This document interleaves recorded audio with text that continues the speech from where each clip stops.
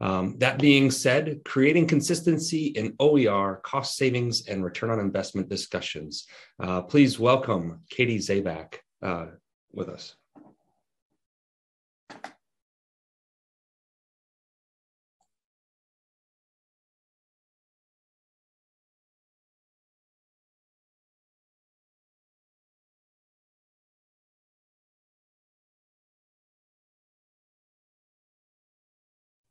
Great, thanks so much, Kyle. And can everybody see my screen? I saw one thumbs up. Okay, good. Well, thank you all so much for having me with you today. I am looking forward to talking to you about some work I've been doing with the Midwestern Higher Education Compact. I was supposed to be joined by Jenny Parks, who is a vice president with MHEC. But she is unable to join us today. She is traveling on the road, but I see that Annika is here as well, and she has been a key part of this team.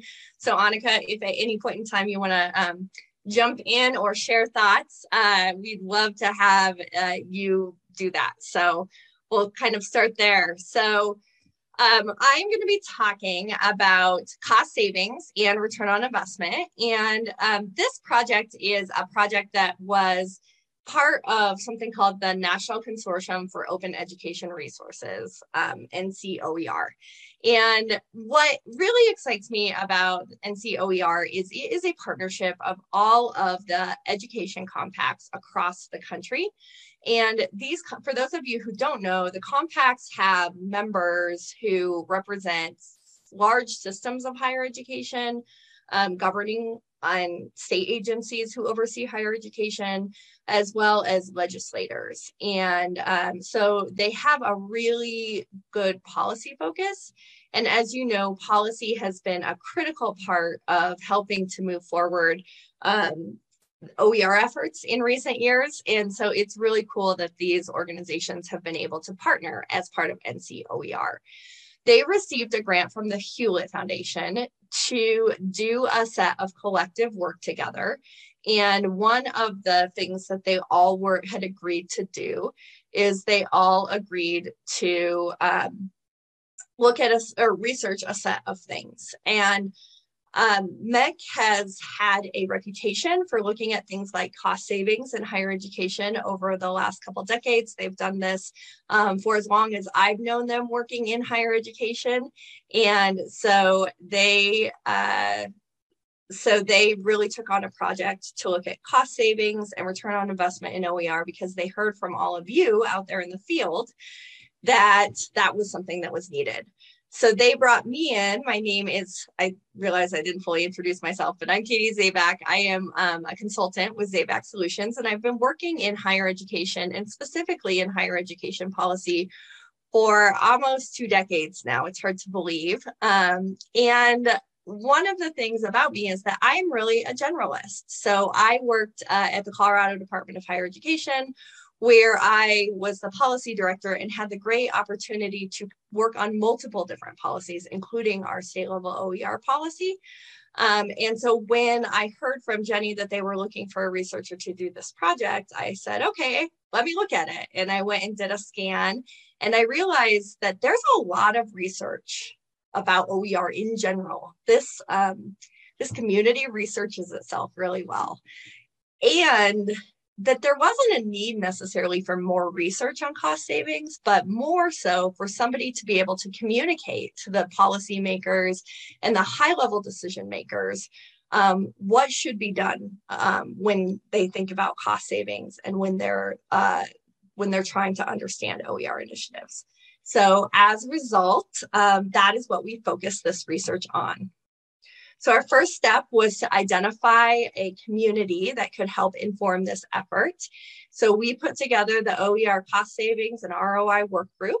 You can see the members here. And what we really tried to do is get a broad swath of individuals who represented policy organizations, states, systems, and institutions, and even faculty, and really make sure that we had a set of diverse perspectives on this work group so that we could put together a set of principles and frameworks that you all can use and that decision makers can use to make more consistent decisions around cost savings and return on investment.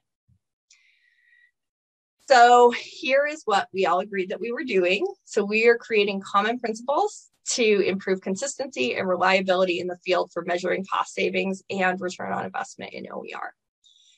I'll talk a lot about how we thought about return on investment because that was a very rich discussion that we had, and we actually ended up using a different approach than your traditional return on investment approach in our paper. The second thing that we really spent a lot of time talking about is who are our stakeholders? And the reality of it is that some policymakers will pick up this paper and read it, and some decision makers will pick up this paper and read it, but who's more likely to read this paper is advocates for OER, which is why you all are so important. Because what we hope is that advocates for OER will read this paper, which is going to be released in April, and they will use the messages and the approaches in this paper as guidelines for the work that they do and for the conversations they have with the decision makers. So these are some of the key questions that guided our research. These really provided a starting point for us, and you'll see results that came from our analysis of this. Really, we focused on a number of different activities. First, we did a pretty extensive literature review around the cost savings literature. Second, we did a series of stakeholder interviews that included the people who were on our work group, but also included other members of the OER field. And then we also did a survey of state systems that we put out through the Doers Network to really understand what was happening in our state systems when it comes to cost savings. How are they already thinking about it? The report has this content in it. So the first thing it does is it starts with providing a baseline of what do we mean when we talk about OER, especially for policy audiences. There's a number of definitions out there, and we really wanted to focus on consistency when we're talking to policymakers about OER. The second thing it does is it provides an overview of state and system level OER initiatives from those survey results and also from an analysis we did of policies that are out there. The third thing it does is it presents a series of principles for measuring OER cost savings to students and understanding the broader dimensions of costs and benefits when it comes to OER.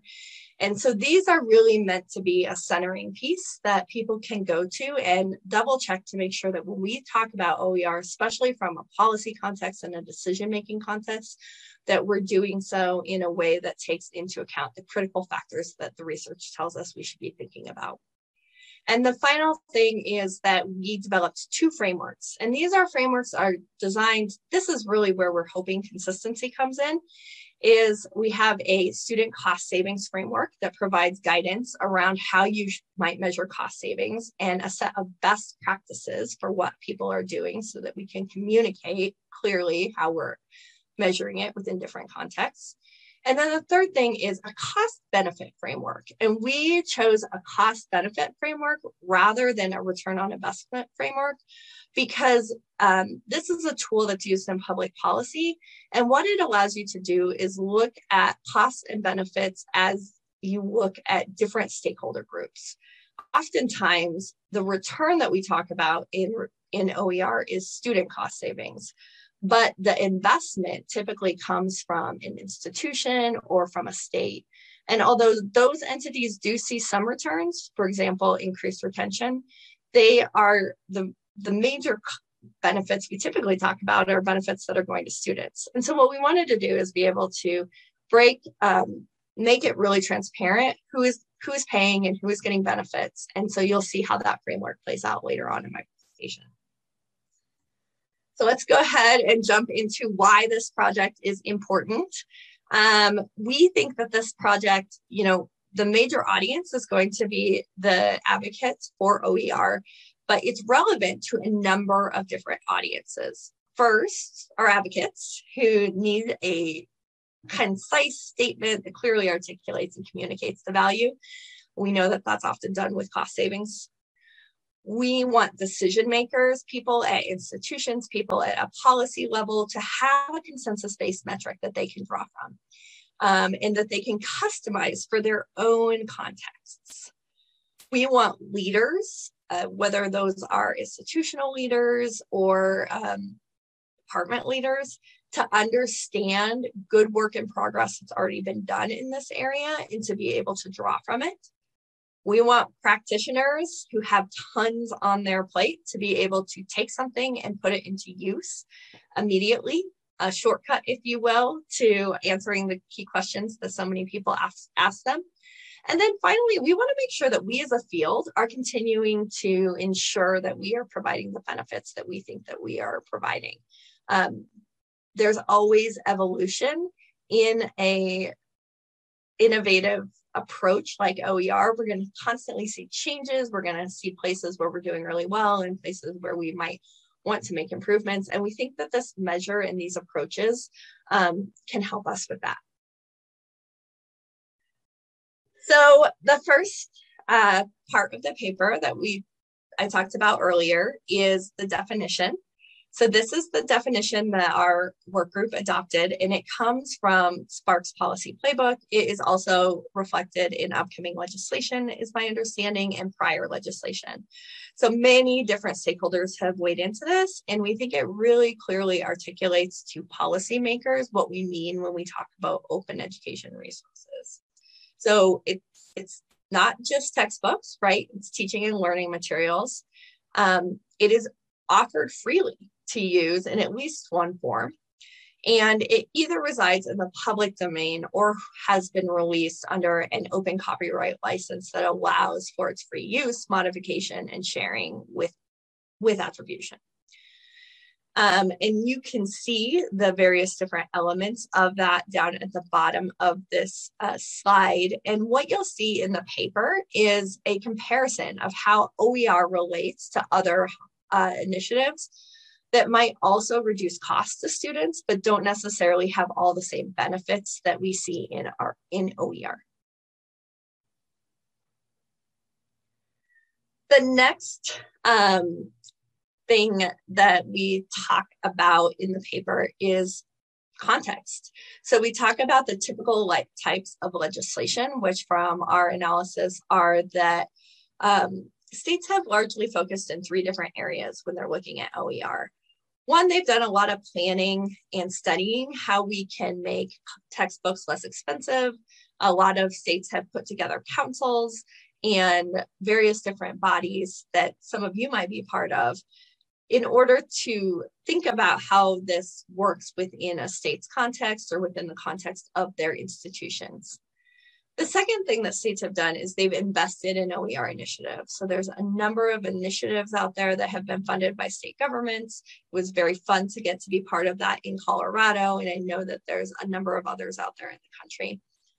There's also been initiatives that have been funded by funders. So what I found really interesting is that a lot of states were able to leverage state programs and grow those state programs through partnerships with philanthropic organizations. And then the last piece of type of legislation that is quite popular or that is embedded into legislation that encompasses the earlier 2 things is course marking. So this is when, I'm sure you're all familiar with course marking. It's when institutions are required to let students know which courses have OER resources, or oftentimes low-cost resources are also included. So that's kind of the most popular pieces of legislation that we saw. We also, from our survey, we discovered that the vast majority of state and systems who have programs are measuring cost savings already. So this is already something that's happening right now, and we hope that the findings and the principles in this report will allow people to maybe even better align the way that we're already doing things. The other thing we talked a lot about is how important it is to acknowledge that OER efforts are doing more than just helping with cost savings for students. And so we wanted to understand who's already tracking the other benefits of OER. And you can see here the different types of benefits that are being tracked by systems who responded to the survey. So things like DFWI rates, student satisfaction, course completion rates are very common. And then a couple of sites talked about looking at equitable outcomes, enrollment rates, and also faculty engagement processes. So this slide gets us to our 6 principles, which are really, like I said, the foundation of this work. And I'll quickly walk through them. You can read more about them in the paper when it's released. But the first is Principle 1. What you need to know depends on where you sit. So when I talk to a legislator, they do not need the same level of detail as a department chair who might be having to make budgetary decisions based on OER costs and benefits. So for legislators, that means that scale is going to be really important, magnitude of impact is going to be really important, and it means that direction is going to be really important, but getting the actual measures 100% correct in all cases is far less important for them. On the contrary, if I'm talking to a budget director who's going to have to make changes to their budget, I need to be much more specific with the measures that I use around both student cost savings, but also around understanding the costs and benefits of an OER effort. And so that is an important thing to think about. Principle 2 is that access to course materials should be equitable. So one of the things that's really important here is that not all students buy textbooks. And there's a lot of reasons. For some students, it is a choice. For other students, it is not. We don't really have a good grasp around for each student what is going on. But what we do know is that when instructors build courses, they add course material to those courses because it's essential for learning the content that they are teaching. And so if certain students are not having access to that course material, it has negative consequences. And especially when we think about things at the policy level, we need to be really cautious about the kinds of assumptions that we make in cost savings equations. So for example, many are adjusting for whether the actual behavior of students in terms of purchasing textbooks or purchasing course material when they think about cost savings. And though that gets us to an accurate measure of cost savings, it might also embed the inequities that exist in student behaviors. So if I have an institution where I have lower income students who are less likely to purchase their course material, and there's another institution down the street where all students purchase the course material, and we both implement the same approach. We both replace all of our gateway English courses with OER, and then we do a cost savings calculation based off of an adjusted number. If I'm that institution that has everybody buy OER or everybody buy their course material, it's going to look like I save students more money than if I'm the other institution. And so that's why we have to be very careful about the kinds of assumptions that we make, and we need to make sure that those assumptions don't embed any inequities. Principle 3 is that integrating learning materials is not unique to OER. We know that good course design requires thoughtful integration of course material. And so when we look at the costs of OER in particular, we need to look at them against the baseline of what it would cost otherwise if we were integrating other kinds of material into the courses. We know OER probably costs more, but we know that not all of the costs of integrating OER are unique. So thinking about that in our own initiatives, especially when we're thinking about department level decisions or institutional level decisions. Principle 4 is that adopting or adapting existing OER can reduce costs. We have invested a lot in creating existing OER.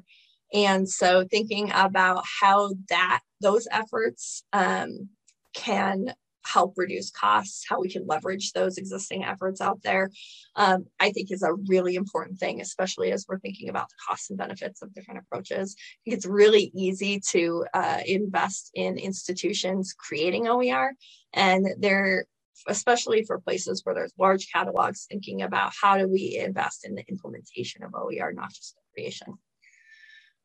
And then Principle 5 is that OER supports learning at least as well as commercial resources. So there is a growing body of evidence that has shown that students who are in courses that use OER for support are, in general, doing as well, if not better, than students who are not in those courses, and we continue to see that literature growing. I think it's really important to note, though, that OER is not necessarily magic. We still have to have good course design. The resources still have to be used well within courses in order for them to be effective at supporting teaching and learning. And what I also found was really interesting in the research is that oftentimes OER efforts have this conflating impact of putting more focus on teaching and learning or high quality teaching and learning. And so if they're a catalyst for that, that's great. And we have to be aware of like, what is it that is driving the benefit? And then the last principle is that OER has benefits beyond cost savings that should be acknowledged when we're thinking about cost savings. And so just making it a practice to look at cost savings to look at benefits beyond just student cost savings and continue to grow the research on what are the benefits beyond cost savings, I think is essential. I think it is exciting that there's a lot of other organizations that are already undertaking more research in this area and are continuing to think about this. And so it's just a matter of continuing to use them and to learn from the research that comes out. So those are our principles. I will pause there quickly to see if anybody has questions before I move on to the frameworks.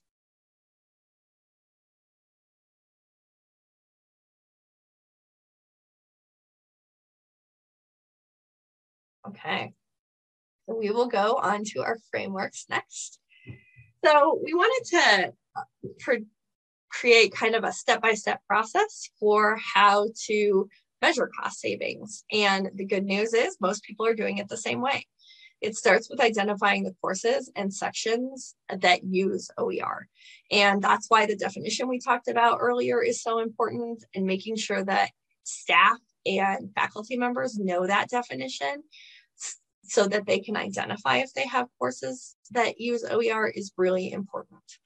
And things like course marking help make this easier for some systems and institutions.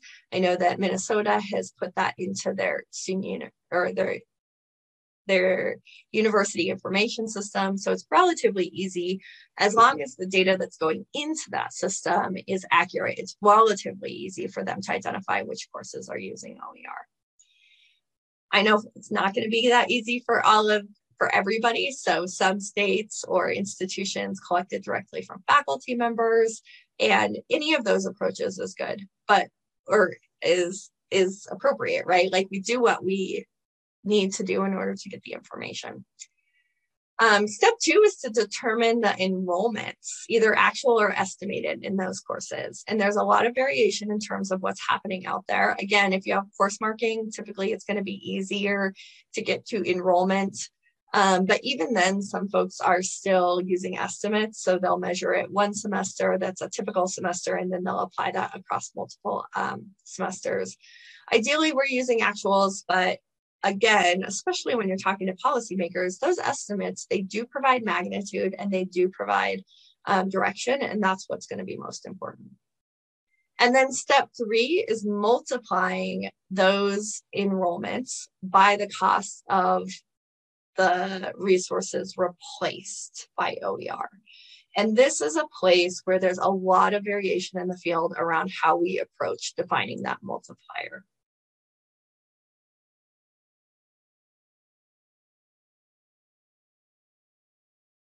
So I forgot I had this slide, but this one talks about the critical actions for step 1 and step 2.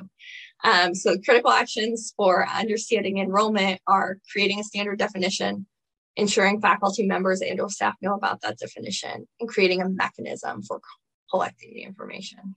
The key enabler is a course marker.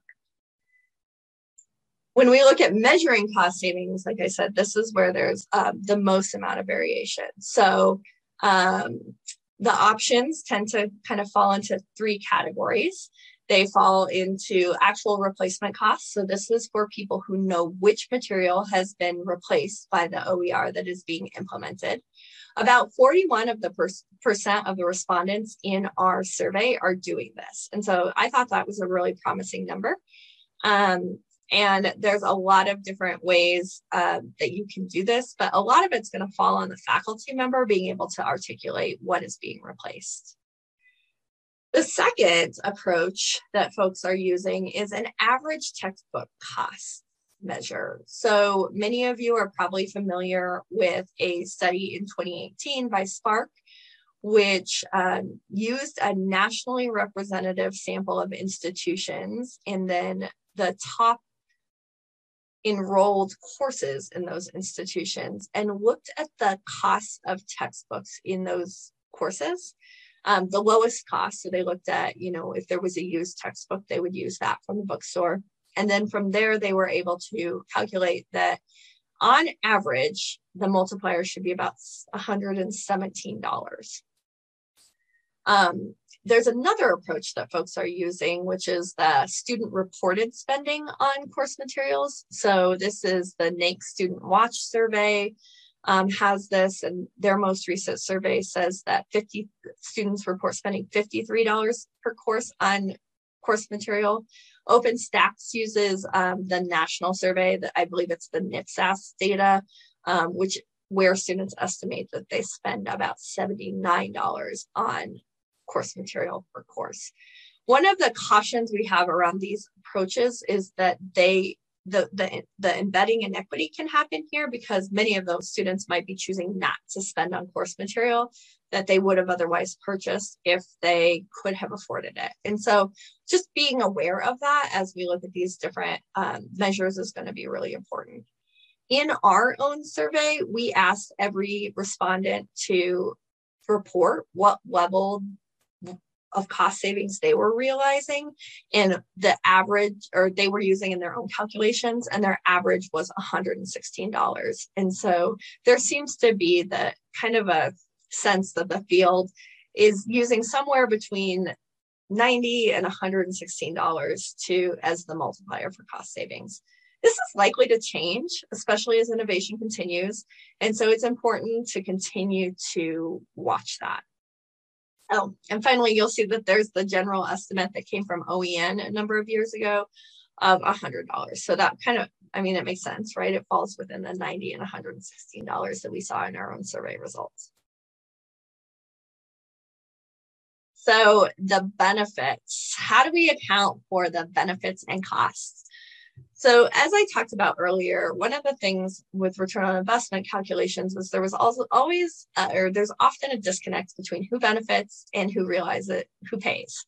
And so what we wanted to do is to make that more transparent, which is why we use the approach of benefit cost analysis. And there are 3 steps to perform a benefit cost analysis. The first is to brainstorm the key factors. The second is to identify and categorize costs and benefits that could be realized from whatever the different alternatives are. And then the third is to compare your benefits and costs. So in terms of brainstorming key factors, there are 3 things that we recommend you look at. One is, what are your alternatives? So if you're not going to implement OER, what are you going to do? Are you using the textbook that you've been using for the last 20 years? Are you replacing it with a new textbook that does not fall into the textbook or set of resources that do not fall into the definition of OER? Are you using inclusive access? All of these things have different benefits and costs associated with them. And so we want to take stock of what are our alternatives. The second is, who are the stakeholders who are going to be impacted? If you're looking at the state level, you might be looking at students, you might be looking at institutions, you might be looking at the state itself. If you're at an institutional level, perhaps you're looking at the students and the faculty and maybe a department. And then finally, what are the assumptions that you're making? One common assumption that a number of programs are making is how long they can account for the cost savings of OER resources. If the, once they get implemented, is it a 5-year time span? Is it a 7-year time span? And so what this process does is it encourages you to think through all of those different factors that are important in your local context. The second thing to do is to identify and categorize costs and benefits that could be realized. So this is just an example. Interestingly enough, some of these things could go in different buckets at different times, but some of the costs that we know might be associated with OER are things like developing courses, having time to manage the systems, materials costs, implementation costs, produce revenue. Similarly, something like implementing a textbook might have costs with it, and creating a rental program at your institution. The second thing is thinking about what are the quantifiable benefits, and then what are the qualitative benefits. And so things like student retention can actually be quantified a lot of times. So if you can attribute a certain amount of student retention or course completion, you might actually be able to turn that into a quantifiable benefit for your initiative. And then also it's important to continue to identify the qualitative benefits, because there are a lot of things that we do in higher education that are not meant to be quantified. And then once you do that, you can kind of put it into a framework that allows you to look at things in comparison to each other. So filling out a grid or some kind of tool in order to account for those various different things. It's also very helpful for conversations that you're having if you are going to be advocating for a new policy or talking about why your approach is better than other alternatives. So I know I've said a lot today. I'm happy to answer questions. I'm happy to hear your ideas. And I'm also happy to just kind of hear your perspectives on this I know we have we still have a number of minutes that we can have a broader conversation. So thank you all. And thanks so much for letting me be here. Thank you so much, Katie. That was very informative to look at everything, because I know within our state, we've been trying to figure that out, and we've used Sparks number to measure savings, but not everything, right? So any questions for Katie?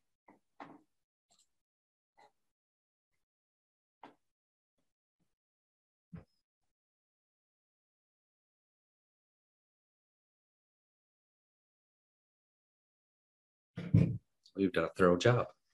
I want to thank you, Katie, for coming, spending time with us, sharing all of this great information. And as we continue forward, it's going to impact what we do more and more with OER, right? So this work is going to be foundational for how we continue to improve for every institution as we grow as a state. And I think that's something, as we look forward to how do we share with administration and legislators, it's going to be very impactful on how we continue forward and the support we get behind it. So thank you. Yeah, thanks. I mean, I have a question if anyone's up for answering it. I am very curious as to what are the major barriers for you in your own conversations for talking about things like cost savings and return on investment.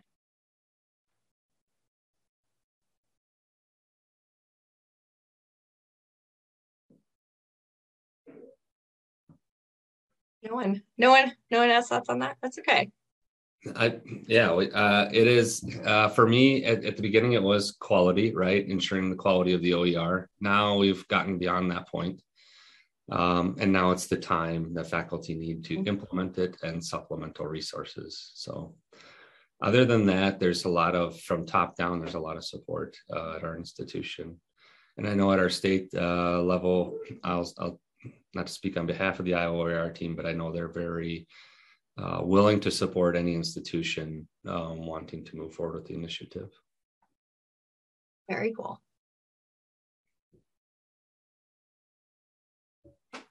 Right. Well, thanks again for letting me join you all today. All right. Thank you very much, Katie. You have a wonderful day. Enjoy Denver.